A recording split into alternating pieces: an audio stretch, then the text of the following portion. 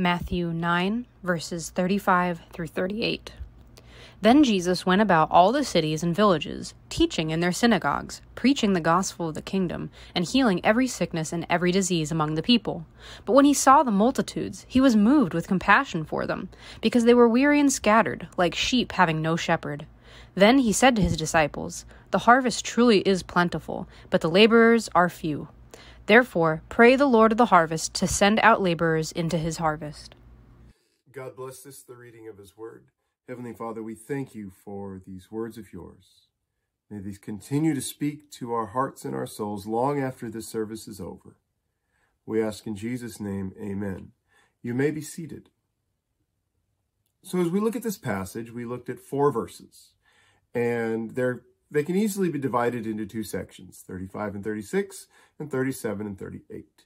As we look at 35 and 36, we see that Jesus is going about and he's seeing people in need, so much so that he is moved to compassion. Sometimes we're moved to just so much. What do I mean by that? Sometimes we see people who are in need and we're moved to kind of get involved, but not at the expense of our day, not at the expense of our loved one, not at the expense of our riches. We give out of our extra, and we want to help it. And, you know, there are a lot of people around who abuse the system, and there's this person and there's that person. And the next thing you know, we become jaded. And there's a lot of people who really need help, but because a few bad people mess with it, people are not willing to be as helpful. In fact, Jesus is a bit overwhelmed. In chapter 8 and 9, he's going about and doing all of these healings. I mean, chapter 9, verse 35 sums up what's going on in these 2 chapters. And he's seeing people harassed like sheep without a shepherd. And they're left to their own devices. And so as Jesus is having compassion on them, it's moved to beyond one's abilities. Now, Jesus, he's got any ability he needs. But as far as a normal human person, this is a definite struggle because most of us are moved to our comfort level, maybe what might push us a little beyond. But most of us are only willing to give. I can't say until it hurts, because most of us don't even get to that level. Many of us, when we give, it's to make ourselves feel better, or maybe just enough to where we think we made a difference, maybe where we see the actual thankfulness in their eyes. I don't know. But Jesus is doing much more than that. And sure, he is healing people on a level that many of us will never be able to get to. But Jesus is being persecuted throughout the whole time. I mean, he's being ridiculed. He's being criticized. He's being insulted. And mind you, it's probably very, very out in the open. And it's unfair.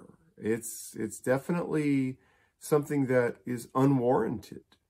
The people who are supposed to be the servants of the people are their oppressors, the religious leaders themselves. And in fact, many churches today have come to a point where the pastors can be viewed as religious oppressors, where they pile on and they heap on all these expectations, and yet they do not do what's needed to help those who are spiritually thirsty, spiritually hungry, spiritually in need. How can we tell, Pastor Matthew, which church is doing that? Are you in that church? Are you doing this with us? Pastor Matthew, that's how I feel every time you talk to me here. You know, let's have this dialogue. Let's have this discussion. Because one of the things that is happening is these religious leaders are seeing the things that Jesus is doing, and they are condemning him, not just whispering. It's getting to a point now where they're starting to bring it out in the open. And later on, Jesus stops doing miracles in towns because not only are these religious leaders going at it, but the people themselves then start to receive it and say, yeah, okay, he's about to do a miracle. And you want nothing to do with him because somebody's whispering something in your ear and shouting something on the corner that you really don't know. Maybe you've seen a little of that today, we have a lot of people with a lot of different opinions, saying a lot of different things. And because none of us have the time to look it up, do the research, we go with whoever seems to speak the loudest, the clearest, have the prettiest eyes, have the least amount of... You see where we're going? A lot of the times, the things in which we're believing, the things that we are holding to, are often so bullet-ridden that we don't know what to hold on to, so we just hold on to something. And these are the type of situations that can lead to a lot of problems, a lot of trouble. And we're seeing a lot of that now. Let's just pause for a second on whatever religion, whatever political party, whatever gender, whatever you are. I'm willing to bet that we can find people who are of your same whatever, who are on the complete other side on the belief system. There are Christians who believe one thing and other Christians who believe another thing. There are Republicans and Republicans, Democrats and Democrats. There are men and men, women and women. Things are, just because you have some similarities doesn't mean that the people who are speaking speak for you. And that is one of the greatest problems we have today, especially in America, is because there are people who are speaking and we figure, okay, we can identify with 6 of the 25 things they say, but that's more than anybody else, so we're going to go with that. And that lumps us in with some of the things that we don't necessarily agree with. But because this one person's saying this one thing about this thing, then we're just going to go with it. And so gone are the days where people are able to think for themselves. Gone are the days where people are able to make decisions. No, forget about using the Bible. I mean, that's been thrown out a while ago, hasn't it? Yet many of us are living life not based on decisions we get to make, but on decisions other people are imposing on us, and because we have no other idea what to do, we go with it. And this has been happening regardless of which president has been there, which house has been in control. This has been going on for a long time now. And frankly, I think most of us are sick of it, but we really don't know what else to do. Hopefully, some of these problems that have been going on globally have been turning people towards God, not necessarily ourselves. And I think some of us have found more solidarity and solace in ourselves than in God. And I think, again, this is my thoughts, but I think people are not looking to see how they can help those in need, but rather how they can find ways to say, this is where I stand, and I'm not budging. Jesus had plenty of stances. But when the people had a need, he never compromised his integrity, but he often put things on hold so he could deal with them. In fact, when Jesus is being criticized and ridiculed and all these wonderful things that are happening to him, he does not quit. Many of us, when we have complaints hurled our way, want nothing to do with it. Done. I'm out. Let's just stop right now.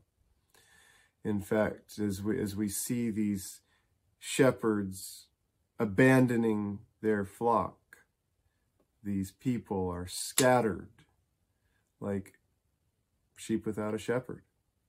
As we see these leaders step down, the people who need them the most have been left out, left alone. When people are left alone, other people and other ideas have a chance to make their way in. And all of a sudden, what was once good and holy and right is fraught with wrong, illness, separation. And we as Christians have to find a way to rise above this. As I spoke about before, this idea of wrestling with pigs and how in the end of it, everyone's covered in mud. We're both pig-headed, and the only one enjoying this is the pig themselves. Arguing is not going to win us anything in anything. Some people enjoy the debate team just to debate. But I think, frankly, in the state of the way things are in the world, arguing versus lovingly doing are two different things. And how now can we do this? How can we lovingly do? And Jesus kind of looks at this next section here, and we're going from one end of the spectrum to the other, but these leaders are not leading. And Jesus has something to say about that. And we definitely understand that when there is a vacuum, when there's a power vacuum, things go to try to fill it. When someone loses a parent, sometimes friends, television, new people, other people fill the void. When we move to a new place, when we change our lifestyle, when we go from addiction to a non-addiction, things fill the holes. There are vacuums. And so when the leaders of the people, the religious leaders, abandoned the flock, things started to creep in and take control. In fact, some of the leaders had abandoned God and something else crept in. And so then they, still as the religious leaders, going out and tried to lead the people. This leads to our next set of verses. Let's take a look at them for a second. Verses 37 and 38. Then he said to his disciples, "The harvest truly is plentiful, but the laborers are few. Therefore, pray the Lord of the harvest to send out laborers into his harvest." Agriculture and livestock. These are two of the big trades, how people survived in the time of Jesus. And so as we look at these things, Jesus just gave us an example on livestock. The shepherds, the sheep. Now we see, that's right, a harvest, grain, maybe grapes, fruit. And we see the need for laborers. Now we're not talking about foremen. We're not talking about people who can tell people what to do. We're actually talking about people who will go out and do it. We need the Nikes of the world. Trademark? I don't know. We see that as Jesus looks at the state of humanity, he sees that there's need, there's human need, and in this need that people have is the opportunity for the gospel. Now, there are people who have needs, physical ailments, and he's going around healing them. But as he looks further out, he's reminding his disciples that it's not about the healings of the body, but it's more so about the healing of the spirit and the soul. And as he sees this opportunity, he realizes that it is a bountiful harvest. There is plenty of it. Having plenty of the harvest is a good thing. It is both good and plenty. As Jesus says this, we know that if we have an abundance of the harvest, but not a lot of workers, there will be enough for everyone to have more than enough. And there will even be some waste, perhaps even a lot of waste. If there is not enough workers and the harvest is small, maybe everybody will get what they need. If there's an abundance of workers and the harvest is small, people are going to go without, and there's going to be all sorts of need. If there's just enough harvest and just enough workers, maybe we can find this balance. But Jesus is not saying that's what the case is. Jesus says the harvest is plentiful, abundant, great, grand, a lot. But the workers are few. The laborers are few. We have a lot of people in administrative positions who like to tell other people what to do, but not a lot of people who are willing to go out and do it. In fact, when Jesus says, pray to the Lord of the harvest, he's not just saying, recommend, give good words for, but rather he's saying, pray earnestly as one would compel the devil to come out of someone. One must compel workers and ministers to go out into the field. Forceful prayer, not ease. And this challenge that we have of forceful prayer is something that has actually been part of the theme verses of the church for the last three and a half years now. What? I didn't know that, some of you might be thinking. Well, a little while ago, I spoke to our board and I asked them, I said, I want you to pray, set an alarm for 9:37. or 9:38, depending on which verse resonates more with you. AM or PM, I don't care. Set an alarm. And when the alarm goes off, read the verse and pray that God will bless our leaders, whoever is leading the church, whether they be on a children's group, whether they be in our board, whether they be one of our pastors, and to pray that the church would grow leaders among us and be able to send them to the community. Well, this is the end of, we're coming to the end of August, and there's already been a few people who have been released, but we have a few other people who are going to be released, and they're not going to be coming to the church, but their ministries are going to be looking outside the walls of the church. But what that means is there's going to be a void. And anytime there's a void, like I just mentioned a moment ago, people or things will try to fill it. We need to pray that the Lord has been raising people up, and as the voids are created, the people in our church are willing to step in, volunteer, and take over some of these holes. Now, if you're not sure what I'm talking about, please feel free to reach out to me, because there are definitely a lot of things going on right now. And we need people who love the Lord so much that they're willing to love other people in a position of leadership. And so as the weeks and months and years move forward, I hope that our church does not stay the same. I hope there are new people who are leaders. I hope there are new people who are going out. And that's one of the places in which we're at right now, where we as a church have been praying to raise up leaders, but the time is we're sending people out, and these holes are now going to need to be filled. And I'm reaching out to each of you who are watching today to ask you the question, what are you willing to do? Now, I'm not trying to bend anybody's arm, give a sob story, or anything like that.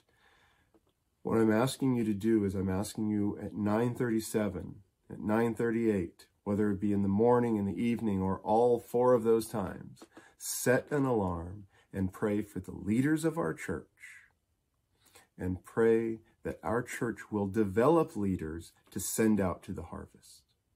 This is a big ask, because most churches want to grow in numbers. And while that would be awesome, and I'd really like to see that happening, I would be more ecstatic if the kingdom of God grew, even if our doors had the same amount of bodies that came in and out of them. If people are going, then we are doing our job. But if people are not being empowered to go and to grow and then go, then something's missing. And so we'd like to encourage you to start filling in these roles. Start preparing yourself for leadership so that you can do what you need to do to lead people to the Lord. So as we look at all of these things, we see that Jesus says that he needed workers, not just wanted workers. There was a need. And if there wasn't going to be these workers, there was going to be a lot of waste. And opportunities are wasted. Just as many of us have wasted opportunities to do something good for someone. We have this shortage going on, and someone fills the hole with something else. Hence why we have a lot of addictions and other problems.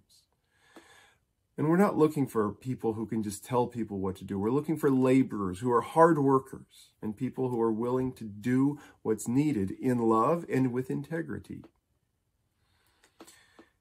And we ask for a prayer of compulsion, that people would feel uneasy.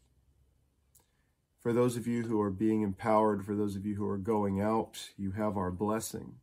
For those of you who are coming in, you have our eager expectation. Needless to say, as you look at these verses, may the Lord speak to you. May you find compassion and give it to those who need it. And may you find leadership and lead where you're called. Let us pray.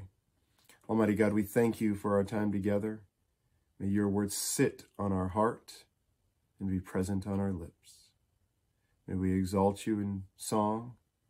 We thank you for the gifts you have given us with our scripture, or with our through your scriptures, the gifts you have given us through our time and the funds that we can give to you. Lord God, we lift ourselves up to you. Say, here we are. Use us. In Jesus' name, amen.